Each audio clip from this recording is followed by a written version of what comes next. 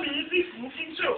And right now, I'm going to demonstrate to you how to cook mashed potato Indian style. It's truly amazing.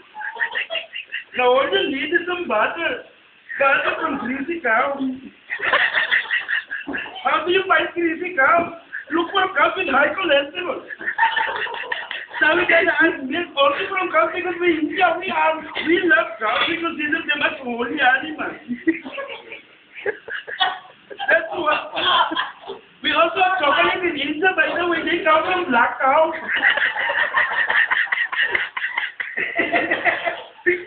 All you have to do is mash and mash and mash. You just add the butter with the mashed potato and some salt.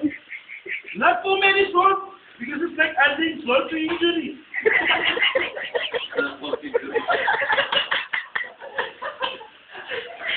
Now I will call my faithful assistant, Swami Cherry, to have a taste of this wonderful, amazing dish. We have plenty of potatoes in India.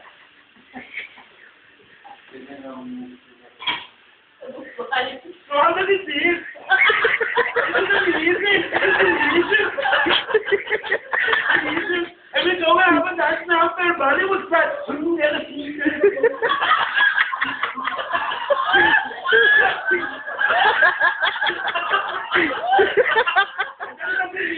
no, here, no.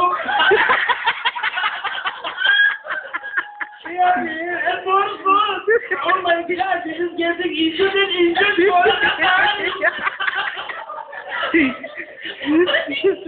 Oh my God, what is that?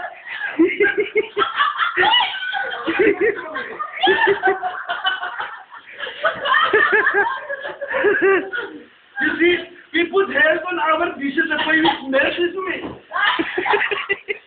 It smells like dandruff, don't you think so? Aside from drinking milk directly from cows, that's where we get our smell. It's truly amazing.